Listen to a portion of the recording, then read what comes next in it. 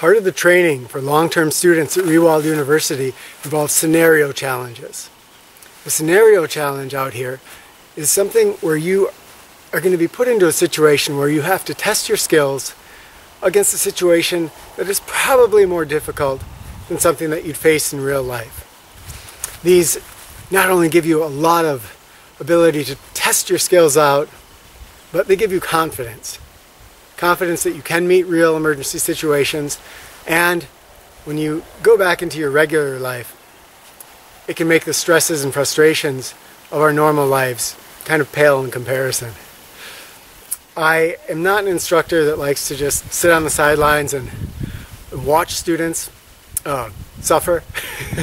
So today I'm going to be putting myself through a challenge, and I've been knowing I'm going to do this all winter, but I've kind of been putting it off because it's pretty intense. You've probably seen some of my ice breakthrough videos, and some people have been asking some questions about those, some really good questions. One is, would that technique work if you're in full winter gear? Because I did it in less clothes than I'm wearing. Another great question is, would it work if you're wearing skis or snowshoes? So today I'll be doing that ice breakthrough in full winter gear with snowshoes. Another great question people have had is, what do you do when you get out of the water? For my other challenges, within an hour at the most, I was back inside and could warm up.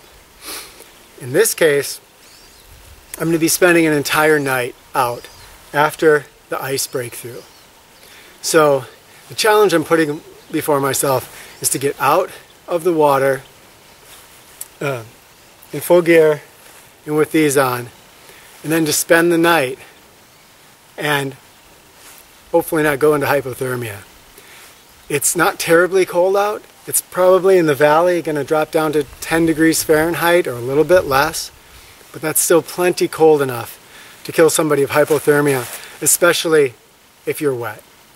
And so somehow I'm going to have to get dry, and I would like to see myself, my challenge for myself is in the morning I would like to be dry and warm, not just having suffered through the night.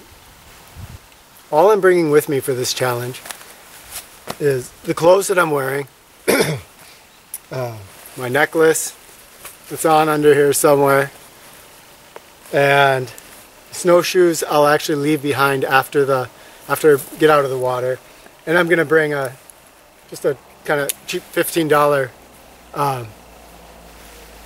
lock knife that I got from Fleet Farm. For the first part of this challenge, the ice breakthrough, I'm going to be having somebody that's on standby just to make sure I get out of the water all right. After that, I'm going to be self-shooting the rest of this video. So it's just going to be me, the camera, and you who are viewing, going along out there into the woods and seeing if I can make it through the night. The ice breakthrough is going to be a little bit artificial. It's been a really cold winter in Wisconsin, and so most of the ice on the pond here is really, really thick, and I'd have to chop through it to fall through today. This is an area that has cleared partially, and hopefully nobody would be dumb enough to be walking out on the edge of this ice. But that, of course, is what I'm going to do for the sake of falling through in this video. I don't know how this is going to go or exactly what I'm going to do. Once I get out of the water, I have some ideas. We're going to have to see what the environment offers up for me. Of course, it goes without saying that this is not a try-it-yourself type of activity unless you are very, very confident both in your survival skills and in your ability to judge your mental state and to be very aware of your mental state. The big danger here is going to be hypothermia, especially once night falls and the temperature drops. It's a long time to try to stay warm, especially if I'm wet. Okay, I'm going to get my safety person for the ice breakthrough portion of this video, and put on my snowshoes, let the adventure begin.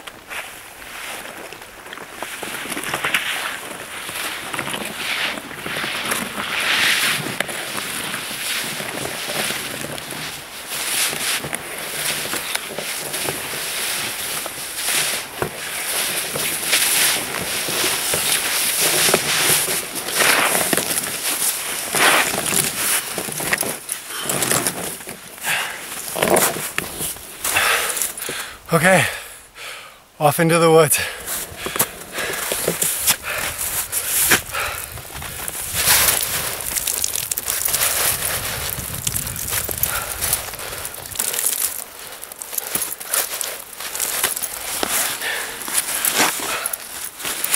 I'm gonna get as much of this water off of me right in the beginning so I can get a head start on drying off these clothes for tonight.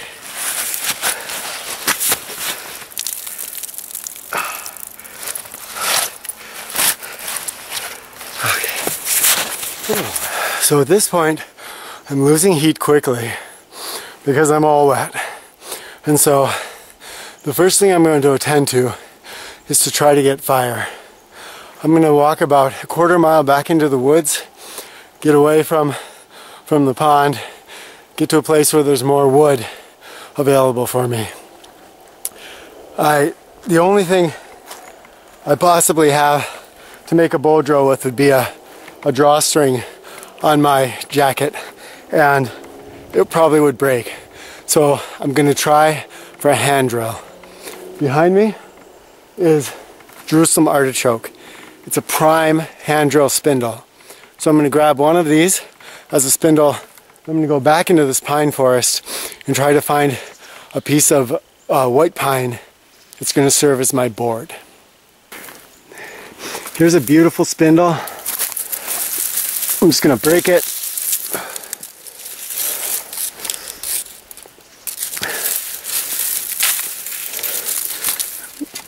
Take a look, make sure, oh, it's rotted out. Not as good as I thought. Okay, quest continues.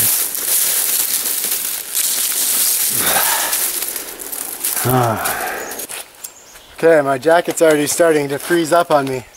So I've got to really work fast here. I did find a spindle that's going to work nicely, and I'm going to use this piece of wood. Feels just about right.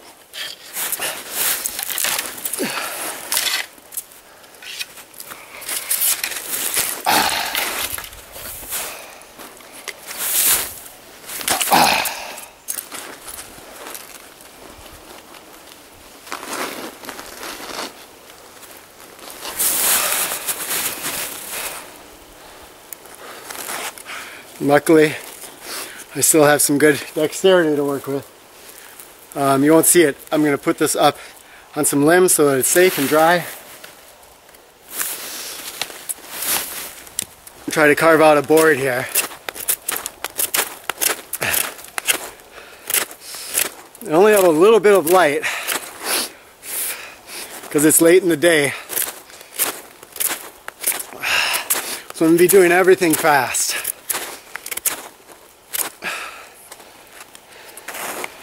Trying to get fire as quick as I can.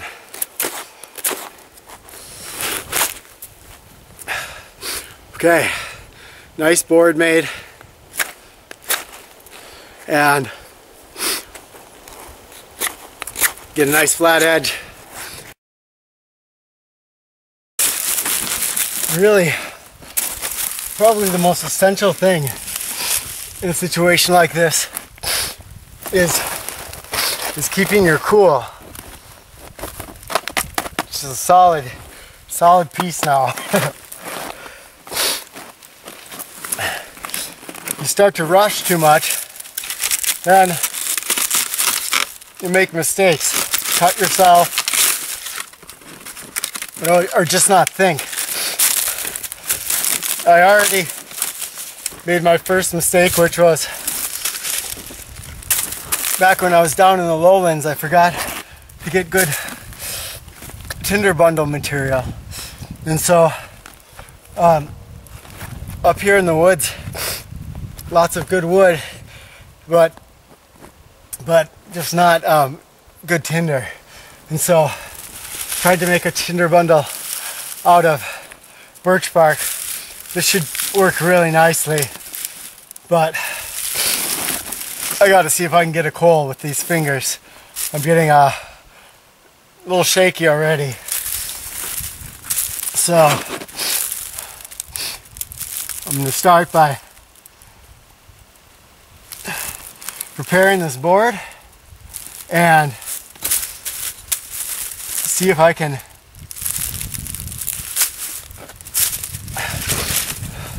burn an initial hole. I'm using a longer spindle than I usually would, and the reason for that is that I'm not going to be able to pull off good floating technique,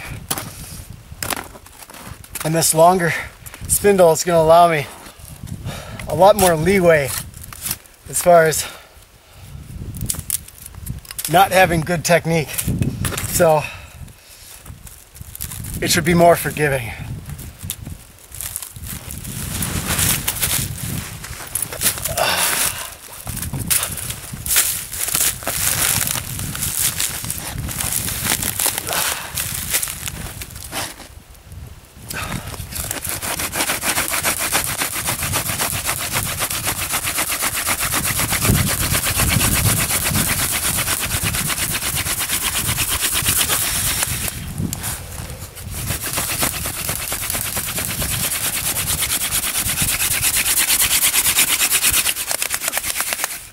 Smoke already. That's great. Okay. Let me get this under my knee. Cut myself a notch. Being very careful at this point because my dexterity is way down. I do not want to slice myself open, especially onto my thigh like that. It'd be very bad. So, not the smartest thing to be doing it over my thigh, but I'm being really careful about how I do it. Taking out little chunks.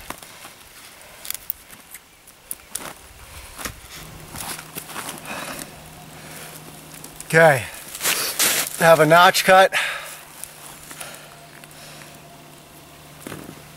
Set my knife where I know it is. Tinder bundle's ready. See if I can get a coal.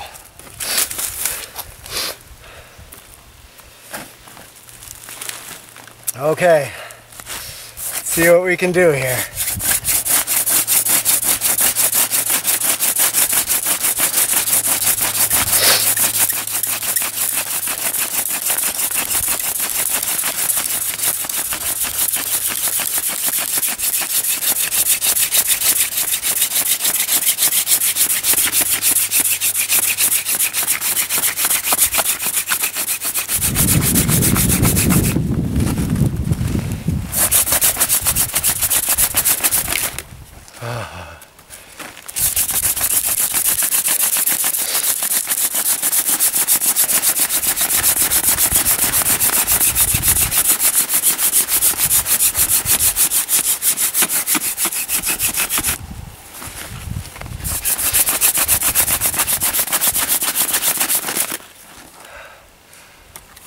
Cold hand.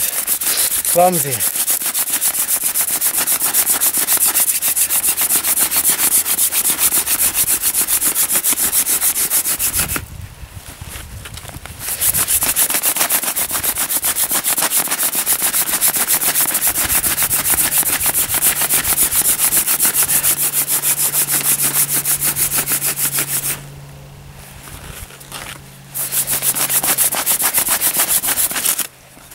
Oh, come on.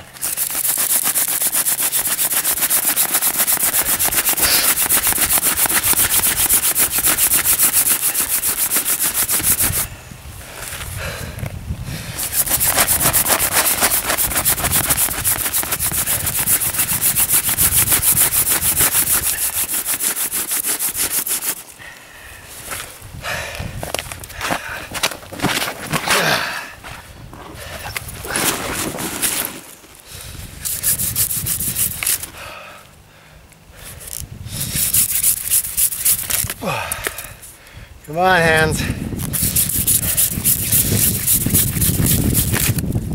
Oh, I just trashed my pile. Okay.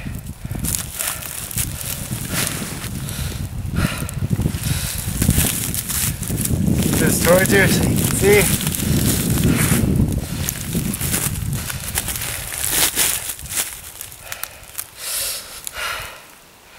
Try again.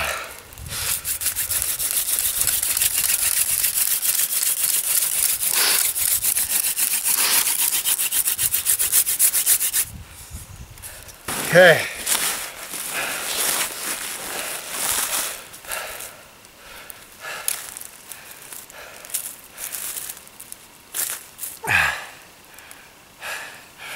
I've got to cut a new knot. Burned through that one.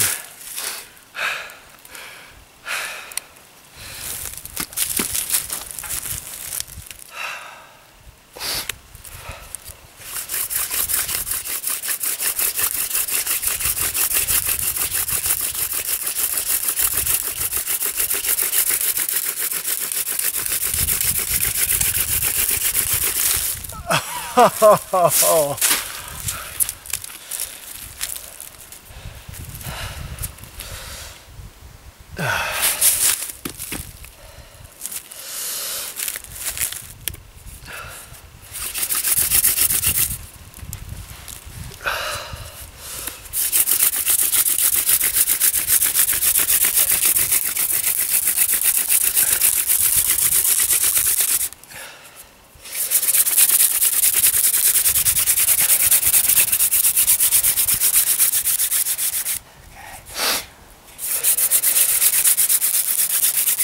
Smoke already. It's a good combination.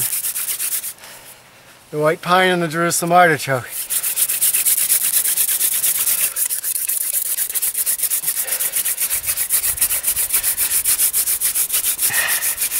Yeah, there we go. Real close.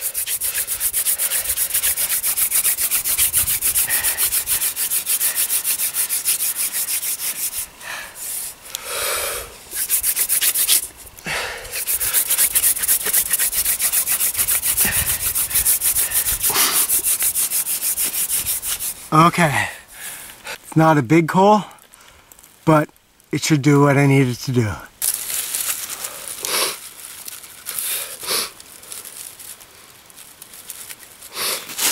Tipping upside down.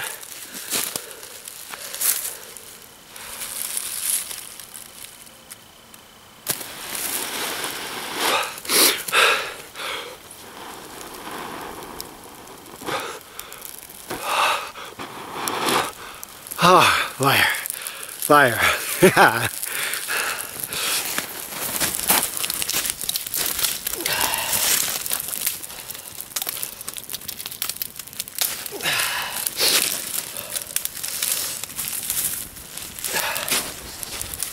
I know it looks like I'm burning the forest down here.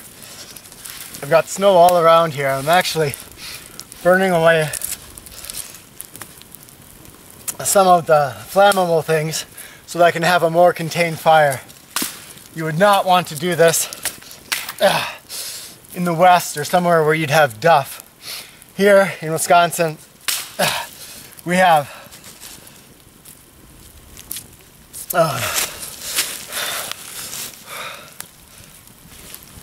I'm gonna move this away from this tree though.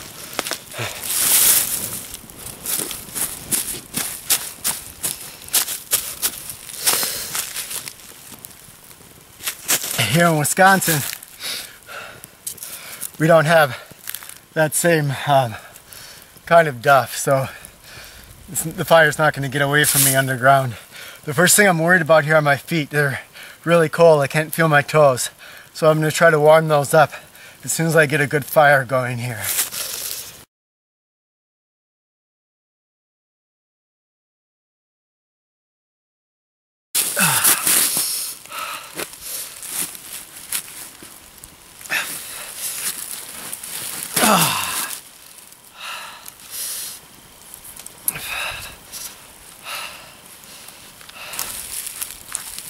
Oh my gosh. Cold, cold, cold.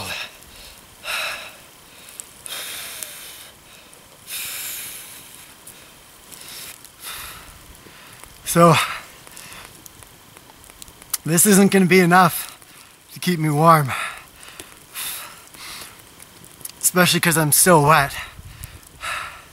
So, hypothermia will still claim me unless I can find a way to get myself warmer. I'm feeling, you can probably see it from the fire here. There's a little bit of a breeze coming up and clouds moving in. So I know I'm going to lose a lot of the heat that I have here.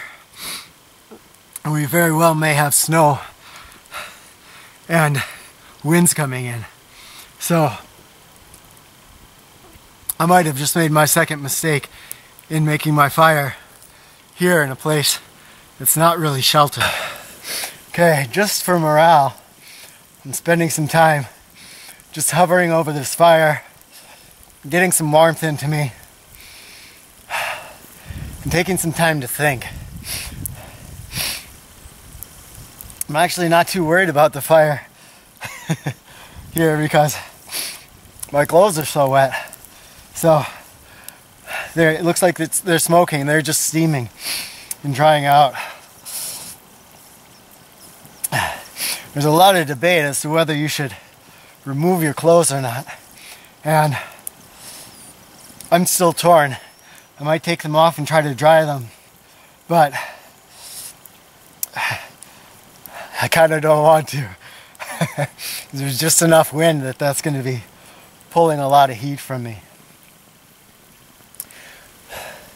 So I think what I'm going to do here is try to build up a little bit of a wind block shelter and surround myself with fires. So not just have the one, but have a number of fires around me that can heat me up from all sides. You can probably see the steam that's starting to pour off of me. That's good. That's means clothes are drying out.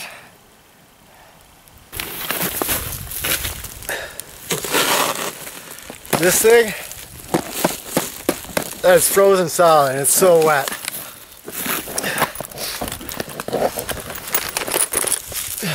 This may become my shelter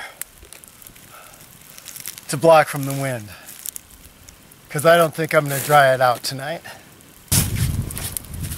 Okay,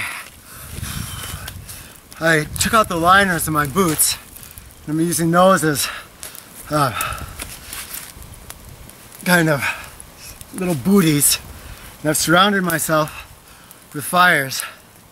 Now the worst thing right now is my feet, which they're not frostbitten, but they're dangerously cold. And I'm just losing a lot of heat. At this point, I'm surrounded by 4 fires. I'm really just tucked in with them here and getting comfortable with them. I'm almost sitting on one back here. And I've got myself off the ground.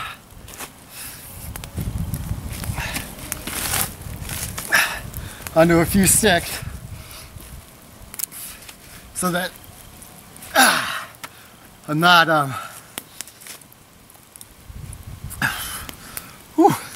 so I'm not losing too much heat through touching the ground.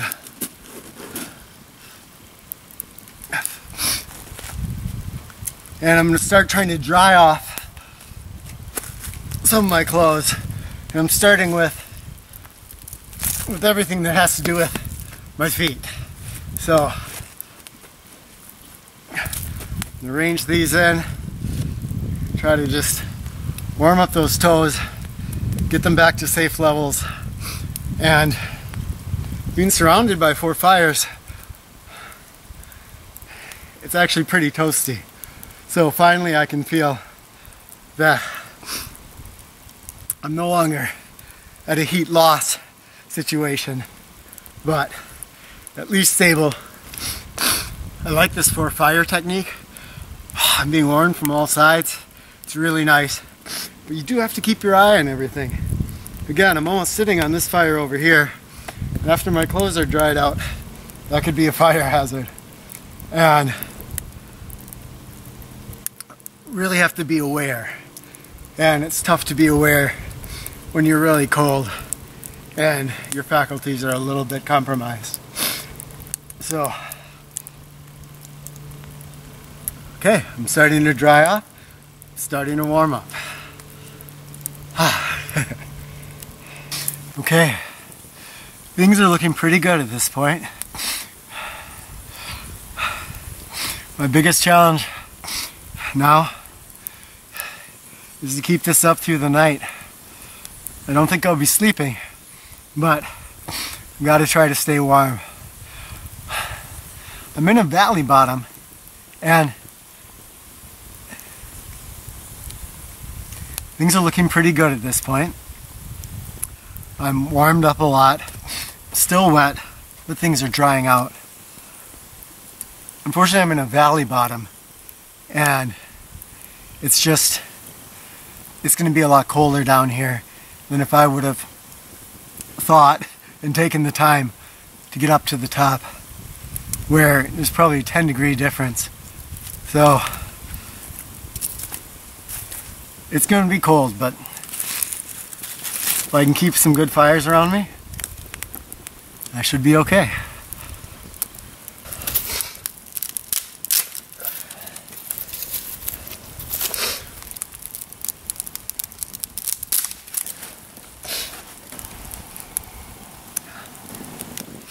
My feet are still the biggest challenge.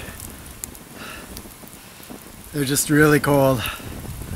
Not too worried about my hands because I can warm them right over the fire. But my feet are cold enough that it's hard to tell exactly how cold, not exactly if they're getting heat or not. So, yeah. I'm definitely going to be fully smoked by tomorrow too. So I've decided, at least for now, to keep my clothes on. There's a lot of steam coming off of me. But this is a slow process, this drying. And I was feeling pretty confident before, but I'm cold.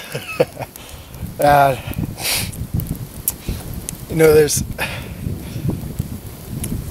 I had some good food today, so I have a lot of calories in me that are actively being burned right now as I thermoregulate and try to keep up with the heat loss.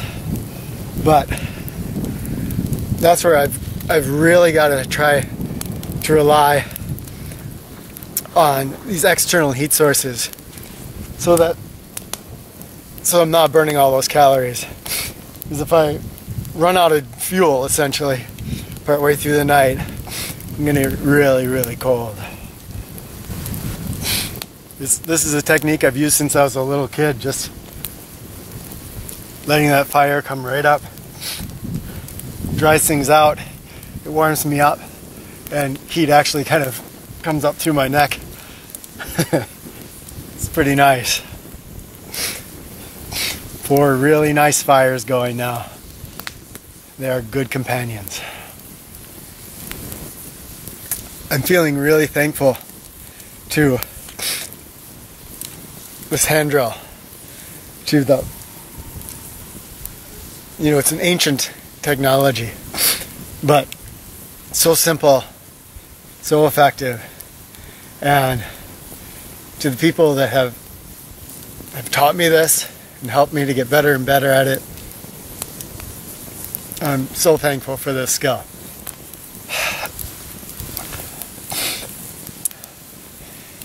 The good news is that I have my boots back on.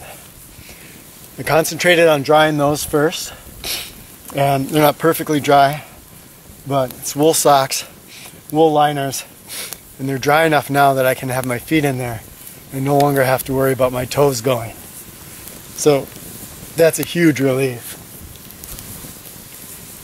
For me, especially when I'm using 4 fires like this, there's a tendency to want to spread myself really thin. And so my challenge is to try to remember to focus on one thing at a time. So after I got my wits about me and I started to warm up a little bit, then I just concentrated on the liners, on the socks, getting those dry and warm. And now I can start thinking about some of the other articles of clothing that I have on. Not super well prepared. Everything I'm wearing is cotton. Wool would have been a really much smarter choice. But that's what I had on when I went through. And so that's what I get. My jacket that I've been using as a shelter, you know, the outside is still hard, but the inside now is dry. So that's really good. I could actually maybe be wearing that again tonight. In a situation where you are working with hypothermia, I almost like to think of heat as a currency that you have stored up inside of you. And you only get so much of it. I mean, I could run around and do push-ups and keep myself warm that way, but there's a calorie reserve that I'm going to run out of. And those food calories, especially, like that really readily available food energy that's still in my bloodstream, that metabolizes really quickly and gives me a lot of heat. And so I don't want to, squander that. And that's why, if you're out all day long in a really cold situation, if you're allowing yourself to get cold throughout the day, you're probably going to have more trouble staying warm at night. So I really think of being a little bit greedy with my heat and really keeping it in as much as possible.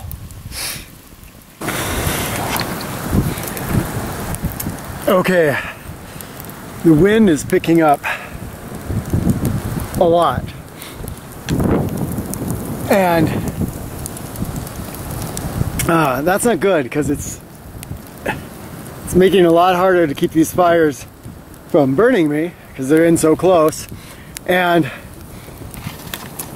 it's also, I have a real meager shelter here, and so that wind is just pulling heat right out of me. Despite all these fires around me, I'm starting to get cold again. Not a good place to do this because I didn't pick a sheltered place. And so, again, I was moving too fast in the beginning, just trying to get a fire going, and wasn't really thinking. So I'm gonna either have to try to make a little bit more of a shelter here, or I'm gonna have to move. A little difficult to see, but I've taken those 3 logs, put them here, so my jacket is covering up, and then I'm patching up between those logs using some leaves that I found under some of these trees where the sun has cleared them, and I still have to patch up here. It's still empty, and down below I've used snow on the other side of the jacket to bolster up. I'm going to close up all these gaps, and then I'll be able to sit down there against the tree, and there's my boot insoles, so I'll be able to sit right where those are, and I'll tuck these 4 fires right around me, and I'll be nestled in here.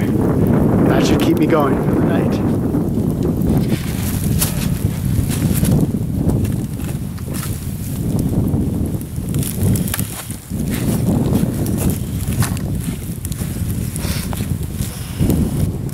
It's fine for me to relax and meditate here.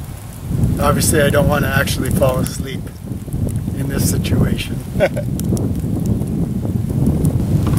One big disadvantage of what I'm doing here is that I'm going to get a lot of smoke inhalation. To counter that, I just opened up a really small hole in my wall here, and I can actually rest my head on this log and breathe nice fresh air as the rest of my body gets heated up by these 4 fires.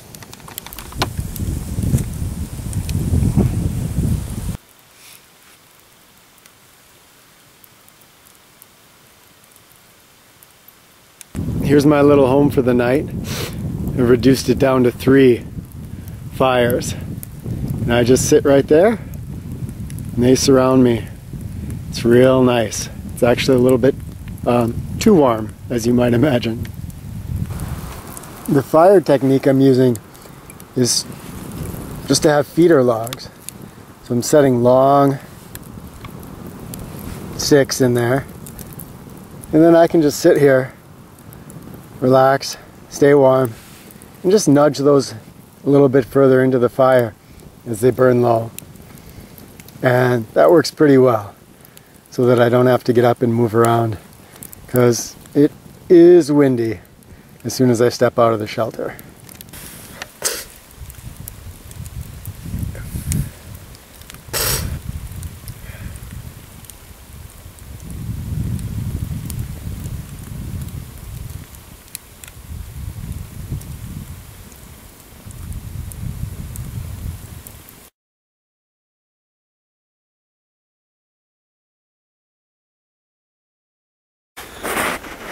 I don't think you'll be able to see me. Smoke inhalation was getting to me. So I left the fires as some coals, and I've headed out into the woods so that I can raise my body temperature just through moving up and down the hills. I've been wandering for about a mile now, and nice and warm. So I'm gonna head back down and check on my fires. I don't want to let those go out. Ooh, ooh, ooh. Ooh, ooh, ooh.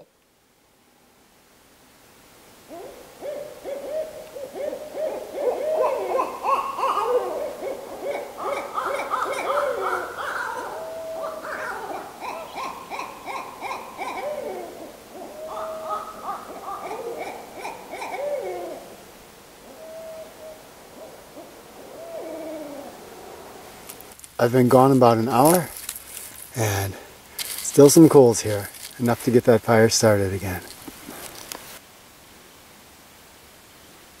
Dawn is touching the horizon.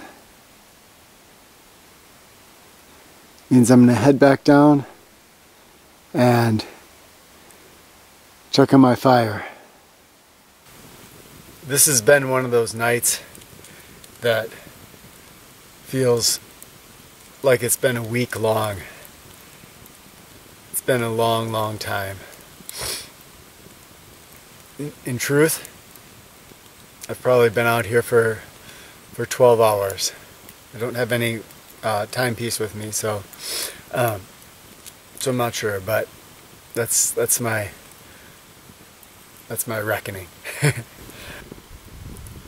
I feel the challenges are vital for human beings today. We live in a spectator culture, and we seldom get to actually experience our capabilities and to bring ourselves to our edge. This was a great challenge for me today. Took me to my edge on a number of levels. And I think, you know, a challenge doesn't have to be this extreme. It could be that we recognize when we become frustrated with somebody we love and seeing if we can shift that frustration into love and compassion. It could be fasting for a day. It could be taking a cold shower. We can all create these challenges for ourselves that take us to our edge, and they leave us feeling vital and alive. They're adventurous, they're fun. Again, it doesn't have to be this extreme, but challenges are good. I would love to hear in the comments about anything you've done recently or plan on doing in the near future that's going to challenge you and take you to your edge. It was a long night. You didn't get to see a lot of the hours passing. There were warm times, there were cold times, there were really smoky times, and wanders up through the woods, coming back shivering and trying to start the fire up. But it was a really beautiful experience too, and I'm so glad I did it, and so glad that you came along with me. I hope that you got something out of it and maybe learned a thing or two too. Since dawn's on the horizon, I am going to stay by this fire until it dies down, and then take a last wander through the woods, watch the forest wake up, and make my way to home. Thank you so much for watching. I appreciate it.